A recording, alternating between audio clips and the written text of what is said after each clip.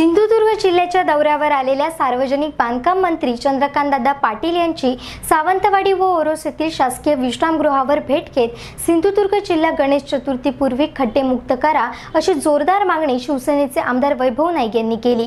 सिंधुदुर्ग लाईव्हशी बोलताना आमदार वैभव नाईक यांनी नेमकं या भेटीत काय घडले, वैभव नाईक नेमके काय म्हणाले पहा।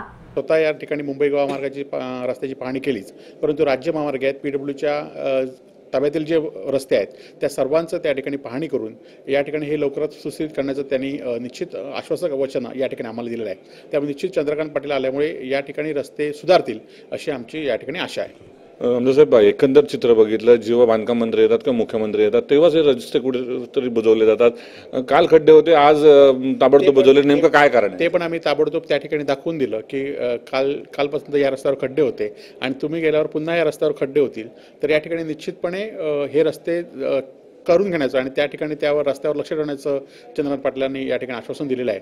आणि निश्चितपणे असे रस्ते गणपती 11 दिवस या ठिकाणी ठेकेदारांना या ठिकाणी रस्त्यावर उभं राहून या ठिकाणी काम करण्याचं निश्चित केलं। जर बघितलं तर पनवेलपासून सिंधुदुर्गपर्यंत हे खड्डे पूर्ण खड्डेमय सिंधुदुर्ग जिल्हा होऊ शकतो वाटतं का आपल्याला? निश्चितपणे गणपतीत तरी हा रस्ता खड्डेमय होता कामा नये यासाठी प्रशासनाने जबाबदारी घेतील आणि दादांच्या दौऱ्यामुळे या ठिकाणी हे रस्ते गणपतीपर्यंत तरी व्यवस्थित राहतील अशी आम्हाला खात्री आहे। आपल्याकडे आमदार वैभव नाईक, निश्चितच पनवेलपासून सिंधुदुर्ग जिल्ह्यापर्यंत पूर्ण जिल्हा खड्डे हा महामार्ग खड्डेमय मुक्त करण्याचा मागणी त्यांनी चंद्रकांत दादांकडे केली, त्यांनी स्पष्ट केलेलं आहे। त्यामुळे रोशन केर कसं, भरत केसर, सिंधुदुर्ग लाईव्ह।